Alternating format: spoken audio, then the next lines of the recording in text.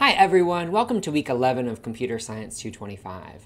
This week we're going to be talking more about Git. Now we looked at Git in the past in this class. I think it was week 5 that we talked about it last. And then we looked at Git as sort of a way of managing files just with one person working on a project just on one computer. So in week 5 we looked at, for instance, you could make a directory for a project that you're working on for a class, let's say. And you could use Git to sort of track your changes of that project as you're working on it, so that if you accidentally deleted a file, you could restore it back to the last version that Git had saved. Or if you had messed something up, like tried to fix a bug but actually made things worse, you could go back in time and either see how you did things before originally or go back to a previous version, sort of selectively undoing the changes that you've made. That alone, I think, is a worthwhile usage of Git. I have many, many Git repositories, most of which aren't online anywhere, most of which are just local, like we talked about in week 5, just so that if I screw something up, I won't lose my work. But this week, we're going to talk about how you can actually do a little bit more with Git. And in this way, we're going to talk about how you can use Git to collaborate between multiple different programmers. So most large software projects aren't written just by one person, of course. Most large software projects are written by a whole team of people that potentially changes over time. If you are running a major program like a web browser or anything else, a game, anything, that software had hundreds and hundreds of people working on it, more than likely over a span of multiple years.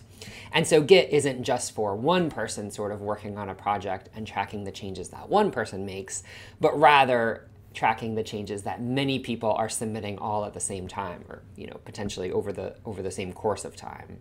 So today we'll look at how we can do that with Git.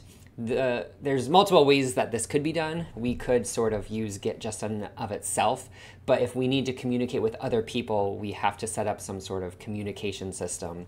And like I said, you actually could do this just with Git in and of itself, but most people use a hosting service to use alongside of Git. And so that way, it provides sort of the interface by which multiple people connect their repositories up together and share the information across. Now, there's lots of, or at least several different of these hosting services that host Git repositories. The most popular one is called GitHub. And many people, in fact, have heard of GitHub before Git. I dare say GitHub is more popular or more widely known than Git in and of itself, because GitHub is such a popular website for hosting software projects and things. But GitHub and Git actually are sort of different things. You can use Git entirely without GitHub, and indeed we saw how to do that in week 5. But GitHub provides sort of a web interface by which you can create Git repositories and hook up multiple users to the same Git repository. So this week we're going to look at how you can make a GitHub user, how you can use GitHub to make repositories hosted on the GitHub website, how you can connect those repositories up to your own local computer so that you can be on your own local computer working on something and then send the changes to GitHub where other people can see them and access them and potentially build on top of them. We'll also look at things that can come up when you have multiple people working on the same repository together. For instance, if you make one change to a file that's not compatible with the change that somebody else makes to a file, that creates something called a merge conflict, where Git does not know how to sort of reconcile those two changes. And so we'll look at when that can happen and the way that that can be fixed. Luckily, Git makes it pretty much as easy and painless as it could be to fix things like that. So first, we'll start talking about, I think, the way that we can hook up multiple repositories together. Okay, so like I said, we're going to use GitHub in order to share information from one person's version of the project to another. And so, as we saw in week 5, this sort of core unit of measurement that a Git project uses is called a repository. The repository stores all of the files of the project and also all the history of those files. So not just sort of the current state of them that we have, but also all of the history, all of the changes, everything like that, the complete set of all of the snapshots that GitHub, or rather just Git, tracks. And so we'll create several repositories potentially now Repository is often abbreviated as repo, R-E-P-O, by the way. And so this might be, you over here, and then your partners, partner A, let's call them, and partner B also have their own version of the repository. And so now, like I said, it is in theory possible for you to sort of send your changes back and forth with Git without using anything else, but it is very inconvenient to do that. And so what we're going to do is with GitHub, we're going to make the centralized repository, or the central repo. And so this is going to serve as sort of the standard repository, the one that contains like the official version of things. And so we're not going to actually interact directly between you and your partners. Instead, you're going to send your changes to the centralized repository doing an operation called push. So you'll still work locally, and you'll still make changes to your own files, and you'll do the things that we talked about in week 5, like committing the changes, maybe going back and undoing some of the changes you'd made, looking back at your own history, and essentially you're going to be committing your own work to your own repository. Then you'll push those changes to the centralized repo where they will take effect, and those changes will be made to the centralized version of the repository as well. Then what will happen is your partners will download your changes. So the centralized repository sort of acts as the go-between for sending your changes and then sending them on to your partners. So your partners will each download your changes that you make doing an operation called pulling. So push is to send the changes, the commits from your local repository on your own computer or on the CPSC server up to the centralized repo, which is hosted by GitHub in our case. And then pull is to download the latest changes, the latest commits, and have them applied from the centralized repo down to your own code. So when you do a push, you're changing the code that's stored in the centralized repository. And when you're doing a pull, you're changing the code that is stored on your own computer. Now that partner A and partner B, the two partners you're working with, now that they have your local code, they might make changes of their own, and then they would want to push their changes back up. So partner A could push their changes up to the centralized repository, and then you can pull them back from the centralized repository to your own computer. So this is how it works. You sort of each are independently working on the project. Then when you want to share something, you push your commits up to the centralized repository, which changes this, which is sort of the official version of the program that's online and available. Then when you want to update your code to the newest version from the centralized repository, you do a pull. One important thing is that you can't push if you don't have the most up-to-date version of the program. So let's say that we go back a little bit and partner B has not yet pulled the code. They have sort of an out-of-date version of the software on their own local computer, and they try to push their changes up. Well, what Git will say is it will say, hey, you can't push these changes to the centralized repository because you are behind. You aren't up to date with the most recent commits from you and partner A. That's what it'll tell partner B. And so it'll force you first to do a pull. So it'll force you to download the most recent changes before you go and push it up. That way you can sort of fix this and make sure that nothing you've done has interfered or messed up what the other people have done. All right, so now let's talk about what you would sort of actually do, what it actually looks like to use GitHub and to work with it. So what you would do is you would go to the GitHub website, which I have here, and you would create a user by clicking sign up, and then it gives you this where you enter your email, and you will pick a username and a password, of course, and it will also, I believe, make you verify your email address. I'm not going to do that because I already have an account, so I'll just sign into my account that I already have. So then, after you have an account, you're going to have to do a couple of setup things first. The first thing that you'll have to do is add your SSH keys.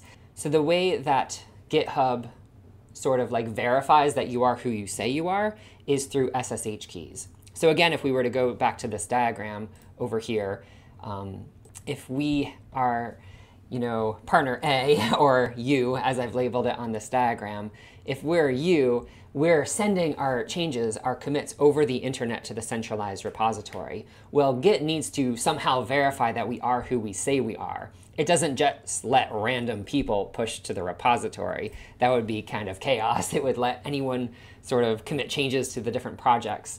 And so the way that it verifies that the person sending the commits with git push are from who they say they are is through SSH keys. If you remember, we talked way back in week 1 about SSH keys and how you can use them to securely log in from your own local computer to the CPSC server.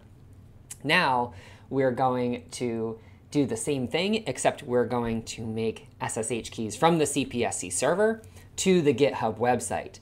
That way we can essentially log on over SSH every time that we send a push, git push from our own local repository to the GitHub centralized repository. So if you come over here and you click on your sort of settings section, you can go to the settings part right here, and that will open this up.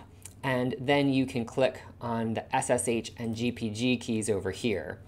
Then you'll click New SSH key, and you can give it a title. We can give it like CPSC server, for instance, as an SSH key. Then we actually have to make the SSH key. And the way that we can do that is by using this command. You'll do this on the CPSC server itself.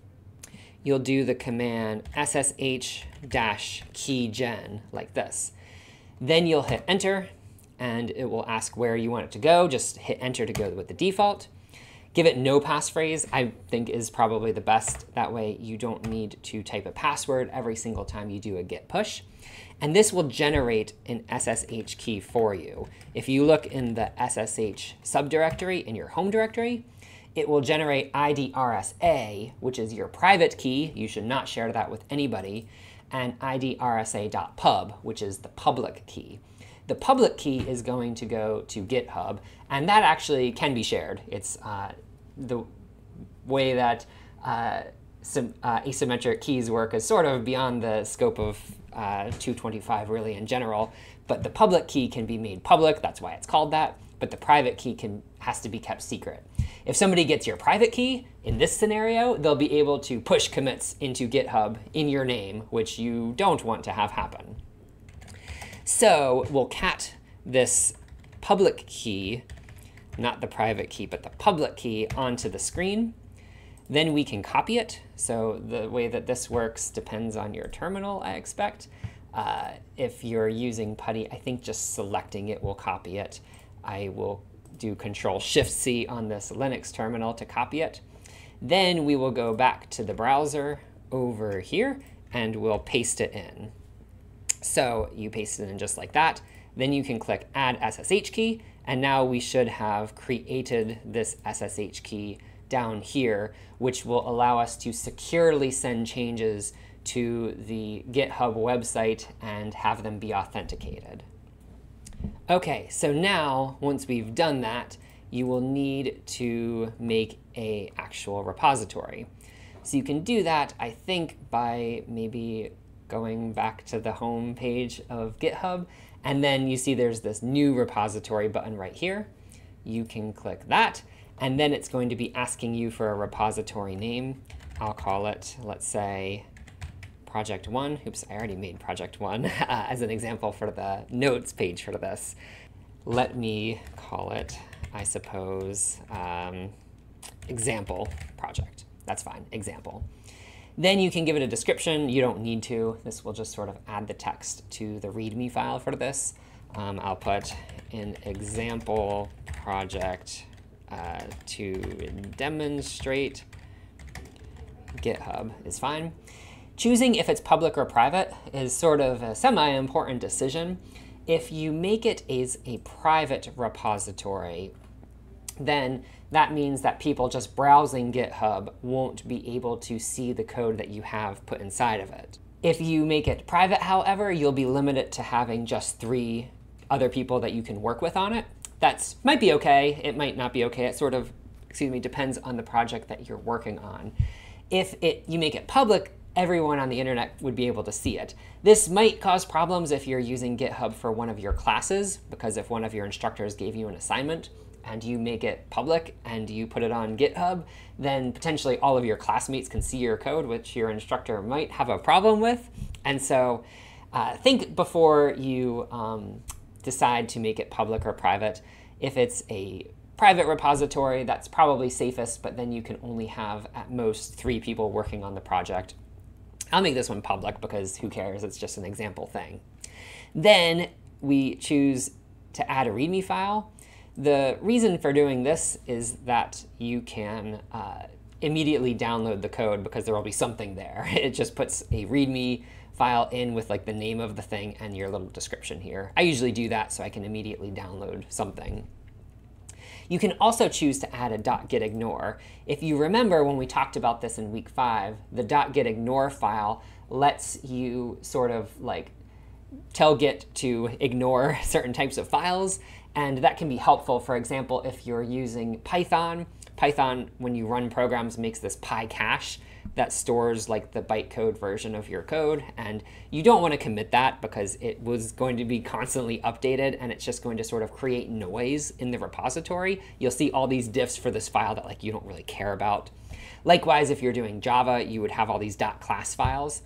And so if you choose to add a gitignore for a certain programming language, it'll put in the things that should commonly be ignored. Like for Java, it'll include all the .class files, for instance. Then you can also choose a license. You don't need to do this, but if you want to have a certain software license, you can do that.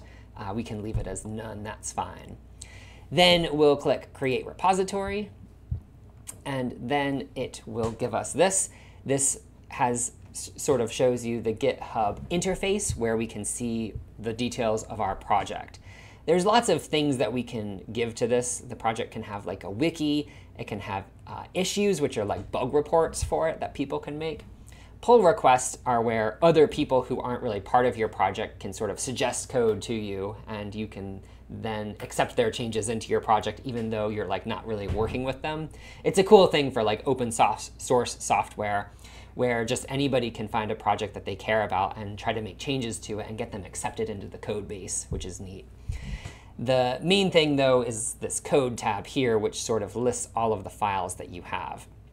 Right now, we only have one commit because we just made this brand new project, but eventually you'll be able to browse through the commits just like you can on the command line, but using this web interface, which some people might find more helpful.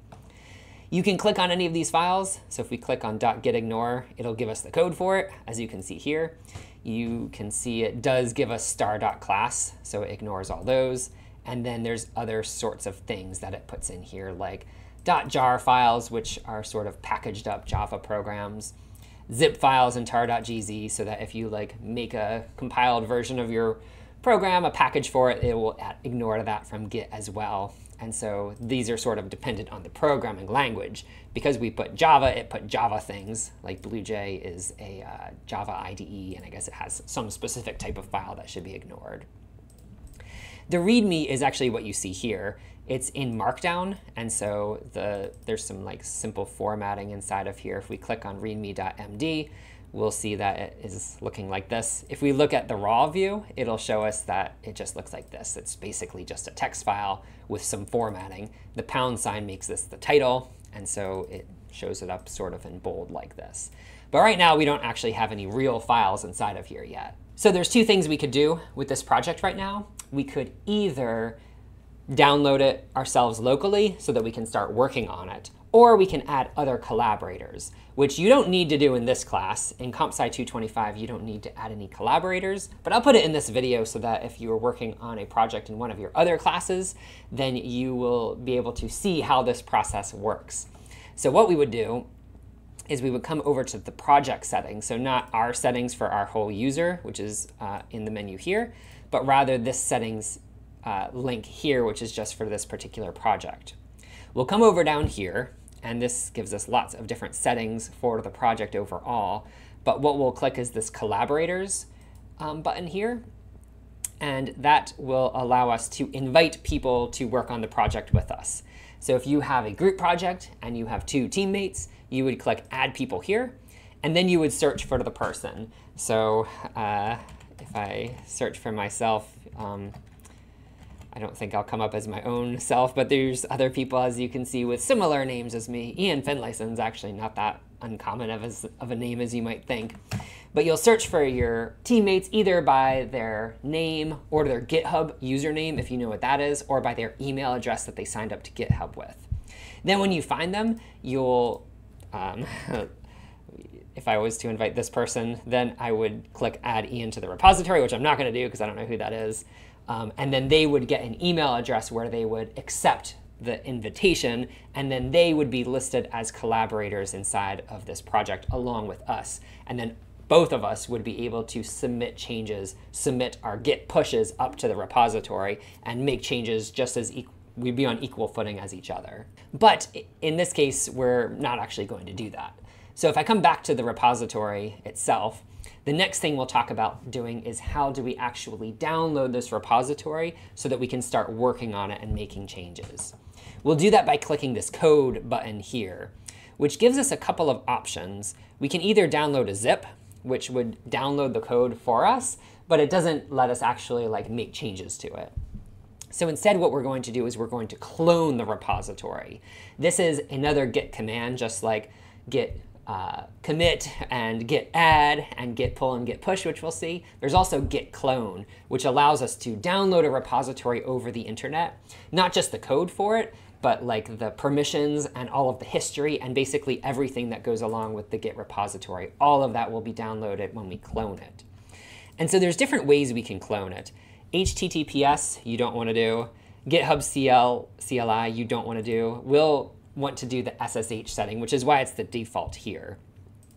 So then we copy this. There's a copy button, or you can just copy it sort of the normal way of clicking Control-C or whatever. Then once we've done that, we're going to go back to our terminal. So let me pull up a terminal window again, and we'll come over here. Then we go to wherever we want the repository to be. Oops, I have some old things here. I don't have something called example, so I can download it here.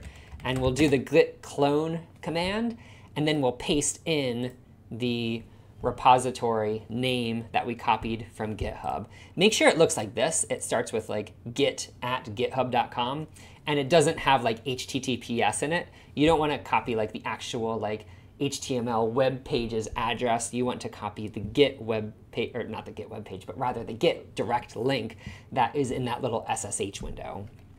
Once we do that, it will give us this message if we have not done this before, because it's using a new SSH key, and we can say yes.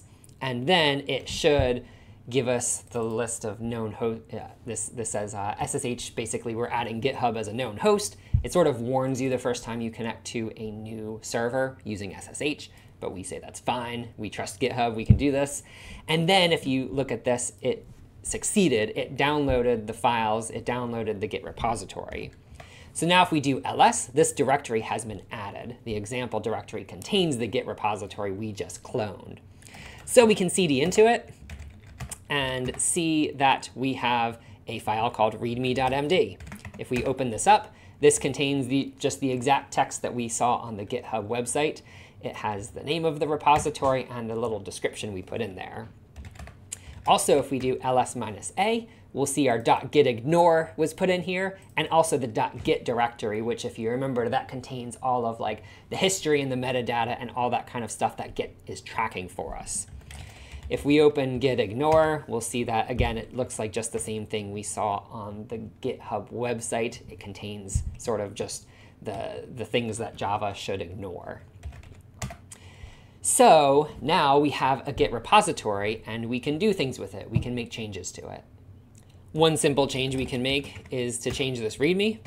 Maybe I will add a line to this and say it is a simple Java program, something like that. We can save and quit. And now if we do git status, it will tell us, of course, that we have changed this file. I can do git commit -a to say commit all of the changes, in this case just the README file. It brings up this commit message writing area in Vim where I can say added to the description, something like that. And then if I save and quit, right now we haven't actually changed the centralized repository. When you do a git commit, you're only changing your local version of it. This allows you to sort of track the changes that just you are making, and only when you want to share them with others do you need to send it to the centralized repository. Like we said, that's done with git push. If we list git status right now, it will say that our branch is ahead of origin main by 1 commit. That tells us that we have all of our local changes committed, but we have done things that aren't sent to the origin/main, which is how Git refers to the centralized repository. Origin is the name of the centralized repository itself, and main is the main branch of that repository. It tells us even that we should use git push to publish our local commits. Local in this sense doesn't necessarily mean your own computer, it means your own local repository. So this is on CPSC server still. And this is our local system in this case, and the remote system is GitHub's own servers. So if we want to send it, we would do git push. Then we can see that it looks like it succeeded. It compressed things, it wrote things, and it sent them across to github.com to our repository that's stored there. So now, if we go back to GitHub over here and refresh this page, you can see that this has been added. The text that we wrote in the terminal, it is a simple Java program, got written to the readme.md file that is stored on GitHub. We can also add things, of course. We can add a whole file. If I write like main.java and then put in some Java code real quick, let's say system.out.println, hello world. If we're just sort of making a simple Java program, we might start with this. And then I would go through several steps to send this to the GitHub website, the main repository. First, I would do git add to add it to the repository overall, just my local repository. Then I would do git commit, and we can say added main file with a simple main method for now, something like that. Save and quit this. And now we've added this commit to our local repository. Now, if I make changes to main.java and I want to go back, I can do it on my local repository. Or if I delete main.java, I can recover it from my local repository. But again, we have still not yet shared it with everybody else. To do that, we'll do the git push command, which will send all of our commits to the main repository, the centralized repository stored on GitHub. Now again, if I come back over here to the GitHub website, I refresh, and you can see that main.java is now here. I can click on it, and we can see the code that we put is put on here for browsing. If somebody else, one of our team members, downloads the repository now, of course they'll get not only the git ignore and the readme, but also the main.java that we added. All right, so now let's talk about how we pull changes. And so to do this, I have made another copy of this repository with my same user, and I've pushed a change into it. So if I refresh this, you'll see that I've put in a new file. This is in a separate version of the repository with the same user, but it works the same way as if it was a different user. So if somebody else added this method in here, it would work the same way. So let's come back to our terminal window where we're working on this project. And if we were to, let's say, make another change, let's say I change main.java, and I say, let's make this a little more interesting. Let's say we ask the user for their name and then greet them by name. So make a new scanner on system.in. Say string name is equal to in.next line. I guess, oops. We'll say first, enter your name. And then instead of saying hello world, we'll say them hello plus name. And then I'll have to do an import for this, import java.util.scanner, like that. And so I've made this program more interesting by putting in more stuff. And let's say I want to commit and push this. I can say git commit -a and say added user interaction to main method, something like that. Then if I save and quit this, the commit, again, just works locally. If I try to do a git push, it shouldn't let me do that. If I try to say git push, it says rejected. This looks scary and serious, but it's actually not that big of a deal. This is just saying that we're trying to push to the centralized repository, but we're not up to date. We can't make changes to the centralized repository because our own code is behind. It hasn't been updated yet. So you always have to pull before you're able to push. You can see this is the most helpful line of this error message. Hint, git pull before pushing again. That's what we want to do. Updates were rejected because the remote contains work that you do not have locally. This is usually caused by another repository pushing to the same ref, the same repository, the same branch anyway. You may want to first integrate the remote changes before pushing again. The git error messages are, I think, especially good.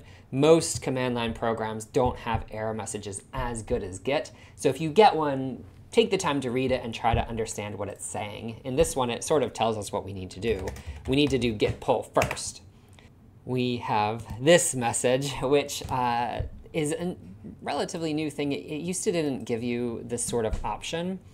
But I guess that now Git has different ways of reconciling this scenario. This is the standard one of merging them. I'm not sure why they now sort of make you pick the option for this. This is one of those git config things. When we talked about Git in week 5, we talked about how to configure it with the git config file and the git config command. But I'll just go ahead and run this one. This says that we should try to merge changes, which again, it lists as the default strategy. Yeah, essentially this is for when it wouldn't happen in this case, but if we and our partner went off and did several commits that were different, how do we sort of like represent that in the history? If we do rebase, then it sort of merges them together in sort of one flat timeline, whereas merge sort of keeps them as separate things. Again, I'm not sure why it sort of makes us choose this. This always used to just be the default option. And then rebase was something that we could do sort of more specifically with a specific command. But either way, once we've done that, once we say git config pull.rebase to false, then we should be able to do git pull. And now it asks us to do this commit message because we're merging these branches. And so when I save and quit, then it has downloaded us the most up-to-date things. This only happened because we had made changes before pulling our other changes. I'll try it again so you can see what will sort of happen the normal way. Now I have this factorial.java program. And that was the one that I made in the separate window with another version of this repository so that we can see what it looks like when we're sort of behind. It makes us catch up first. Now if I do git status, it will tell us that we're ahead of origin main by 2 commits. One is merging in the code that in this scenario our partner made, this factorial method. And the other one is the change we made to the main method where we're putting in the scanner and stuff. So now we should be able to do git push, and all of the things are up to date. Now if we do git status, it tells us we're up to date and there's nothing to commit. Everything is all hunky-dory and good. If I go back to the browser, now we should see all of these changes sort of put into place. If I refresh this, now the most recent commit is the merging of these branches where we pulled this in. Again, we'll see how this looks if we had done it in sort of the correct order of pulling first and then pushing. But now we have factorial.java, which contains these things, and main.java, which contains the updated code we put in with the scanner and stuff. So now the normal way that we should be doing this is we should always pull first. So let me go ahead and put in another little change into this. Okay, I've added in the other version of this that I had pulled up, I added a new bit of code. I added a documentation comment actually to the factorial.java file. So now if we go back to our terminal window, this would be like if our partner put in code. So always before we work on it, if we're sitting down to work at something, it's good to just always do a git pull first. So that way we don't have to do the merge thing that we just saw. If we do git pull, it gets us up to date, downloads the most recent changes. Then we should be able to see with git status that we're up to date. And now if we work on something, even if it's the file that our partner worked on, then we should be able to do that just fine. So let me say, maybe I'll put in some code to check if the number was negative, because it shouldn't be. So if I say like if x is less than 0 into this factorial method, I can throw an exception. Let's say throw new illegal argument exception, which should be done here. And it can be cannot compute factorial of negative number, something like that. Then now I should be able to commit and push this without problems because we're already up to date. I'll do git commit -a, and we'll say add exception to the factorial method for negative numbers. Now I should be able to git push this just fine because we're already up to date. It doesn't give me any kind of errors or something. So always when you are working with Git, when you're working on something with your teammates, you should always, when you pull up the project to work on it, do a git pull first to download all the changes, then work on things, and then when you're ready to share them, you can do a git push. You always pull first to make sure you're up to date. It makes sense because you don't want to be working on an out-of-date version of the project. That would be sort of counterproductive anyway. So there's one last thing to talk about, which is what happens when you have a more serious merge conflict. So let's go back to our terminal window, and let's open up main.java, and I'm going to make a change to this that is like not easily merged. The last conflict we had was easily merged because we were dealing with a completely separate file. In that scenario, we were working on main.java and our partner was working on factorial.java. In general, when you're working on a team project, you should also sort of use like regular communication, email or text or whatever to sort of talk about what you're working on. So this shouldn't happen terribly often, but it's possible with Git and GitHub that you and your teammate will change the same file in ways that aren't compatible. We can't just merge them together. So let's say we are going to make sure we're up to date first, of course, do a git pull. We see we're already up to date. So let's say we're making a change to this file where we pull this out into its own method. Let's say we made public string get name for the user. I suppose it would have to be static.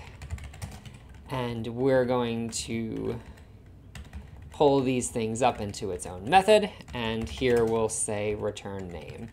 And then here in main, instead of just calling name directly, we'll say hello get name. This is a sort of substantive change to these two methods. We've introduced a new method, and we've gotten rid of one that already exists. So here I'm going to do git commit -a to commit it locally and say refactor greeting code in main, perhaps. Something like that. Now we have it set up locally. Now let's, I'll simulate in another window our partner doing a similar thing. They're going to keep the code in the main method, but they're going to sort of rejigger it a little bit. They'll change the prompt a little bit. Enter your name. So they've also now changed this code, and they'll also commit it locally. And they'll now, so now we have two sort of situations. We've changed the main.java file, and our partner has now also changed the main.java file. So now who has to deal with this problem is just who tries to push it to the centralized repository last. If we push the code, then we'll be up to date with the centralized repository, and our partner is going to have to deal with the fallout from this. So in this scenario, so that we can see how it's going to work, I'll say our partner gets there first.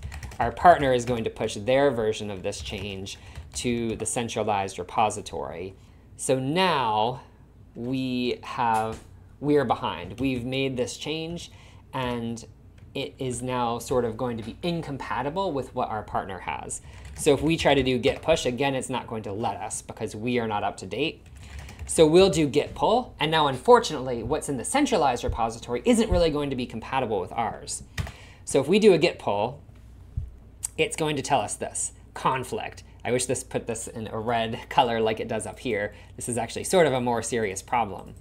So Git does its best to try to auto-merge changes together. If you're working on separate files or even separate methods or separate parts of the same file, Git usually has no problem bringing them together seamlessly.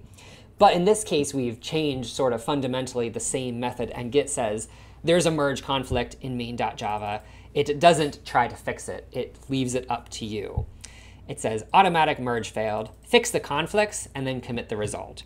So if we open up main.java, we'll see that Git has changed it for us. If we open it up, it now looks like this. We have this less than line, the equal sign line, and the greater than line. What these indicate is the parts of it that were different. The part that's between the equal sign line and this hash line is what we got from the centralized repository. Head refers to sort of like our local copy of it. So this is what we put in here. It was able to put this stuff in the code because that, like, sort of, at least in Git's view, didn't conflict. But the lines between here and here were different. In our local version, we have the end of this method and the start of this method, which is returning hello. And in the other one, we have this sort of one that our partner committed where we said, hello, blah, blah, blah, how are you? And so it's asking us to figure out how to fix this.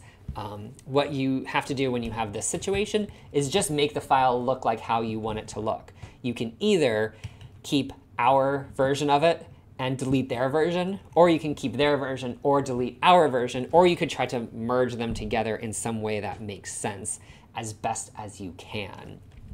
So in this scenario, what we can do is we can sort of try to keep our version and their version. So in our version, we pulled getting their name out into a separate method, and in their version, they added this little text that says, how are you?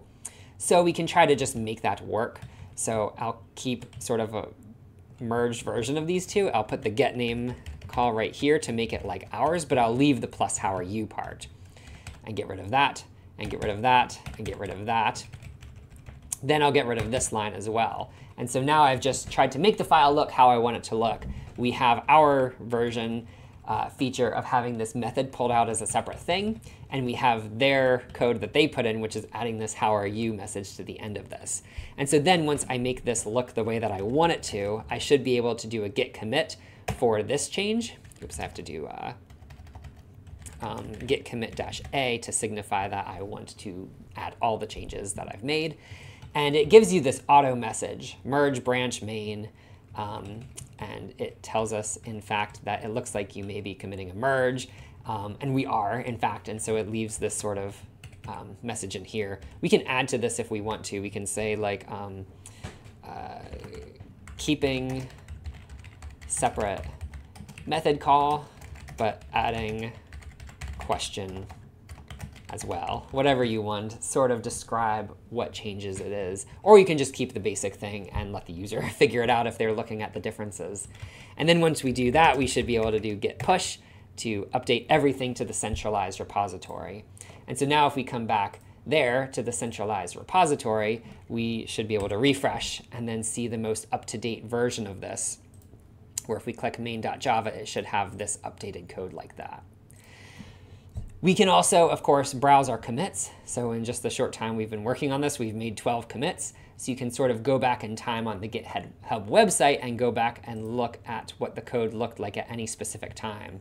You can browse the changes like this. This is, oops, So, what we put in and what was taken out, and you can also sort of see the code directly by clicking Browse Files, which will give you the way the code looked like at that particular time.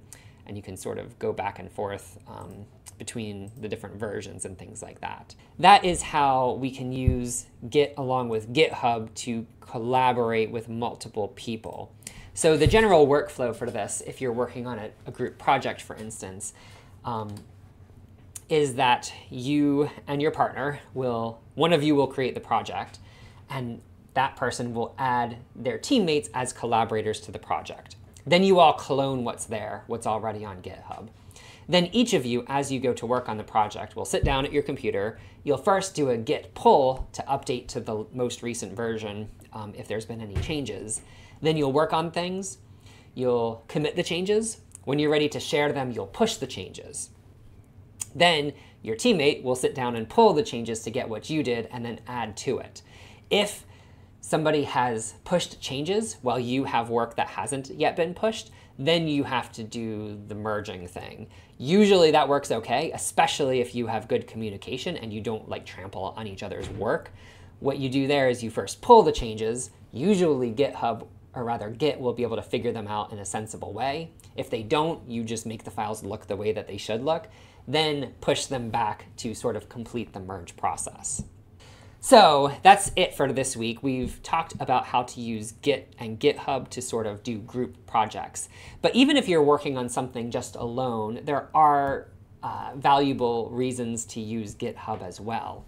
For one, it allows you to sort of keep track between multiple versions of the project that you have on different computers.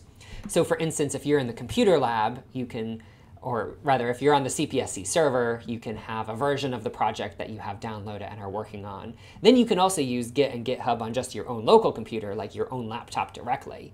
And then if you make changes at one place, you can sync them between the other two places.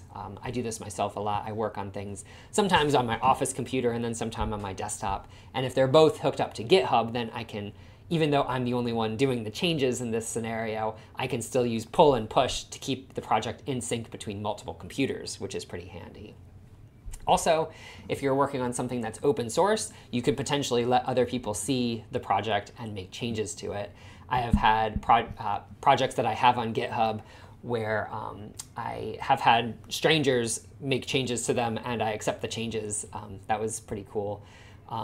In my Comp Sci 305 class, I have done programs for the Game Boy Advance, and I wrote a tile editor for the Game Boy Advance where you could like more easily make games, and that's the most popular thing I've ever written on GitHub. People have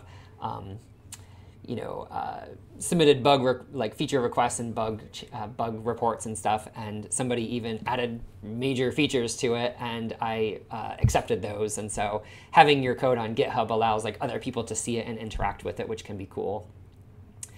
But even if you're just using it on your own, it is helpful as well. And especially if you are working on a group project while you're here at Mary Washington, it's really a helpful way of being able to work together.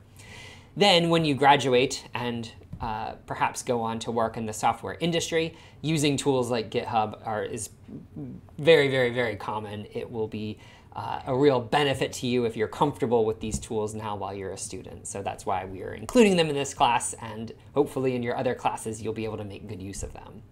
So that's all for this week. Thanks. Bye.